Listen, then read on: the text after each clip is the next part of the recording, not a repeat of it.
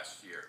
Okay, so that's your exploration strategy ongoing. Yeah, we're early days exploration. We don't have any ounces that we can point at yet, but I expect by the end of the completion of the 43-101 that I think should be in by the end of June of this year. We'll have some ounces to put in some category, and we'll be coming up with some more interesting things in some of these new zones that we've just started to drill. So what is your burn rate? What's your current cash position?